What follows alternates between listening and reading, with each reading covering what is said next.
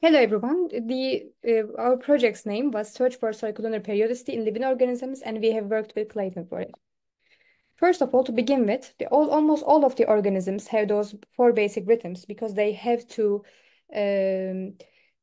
maintain their stability, even though they live in an unstable nature that has lots of different periodicities and different imbalances.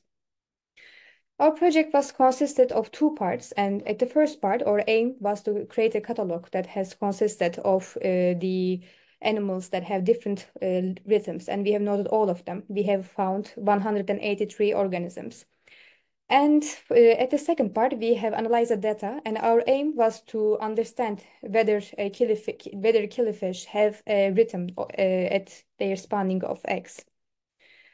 To begin with the first part, we have first read those two articles. They are review articles, and they have some important references. And then we have looked through these references and found some organism names, and then noted all of them. These are the figures that show in greater detail about those rhythms, and this is not an important part at this moment. This is our Excel file, and as I said, it consists of 183 organisms, but here only one section of it is shown, and the blue rectangle and the ones in the blue rectangle are the important findings. We can see the relationship that these animals have and the related processes that these animals have with this relationship, and the Zeitgebers. Zeitgebers they are the environmental cues, and by taking those environmental cues like light and temperature, the organisms can maintain their stabilities. They can understand what time it is and they can act accordingly. This is the beginning of our part two, the analysis. We were given the number of eggs, the age of the fish that has spawned these eggs, and the time of the year from 2005 till 2024, the time of the year that these eggs were spawned. We have the total number of eggs and the fertilized eggs, but we didn't use it. And then we have, Clayton has found the phases of the moon, but he will present this. My point is not this. First, I have analyzed the age and annual rhythms data.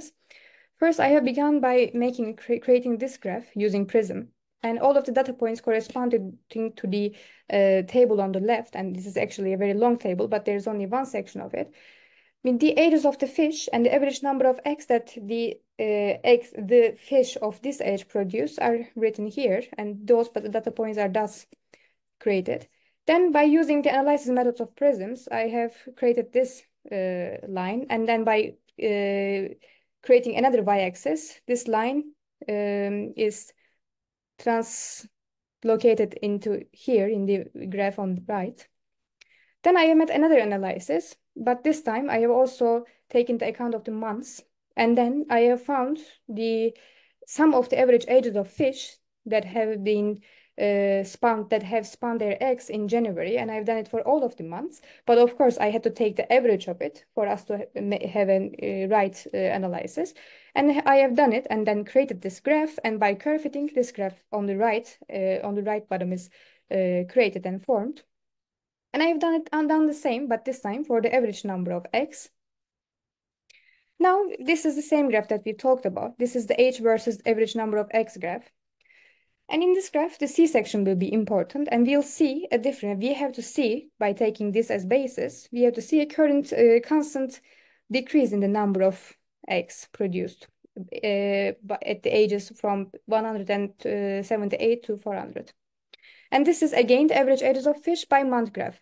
So what we have to see is that we have to see a constant decrease at the number of average number of eggs from 236 to 334.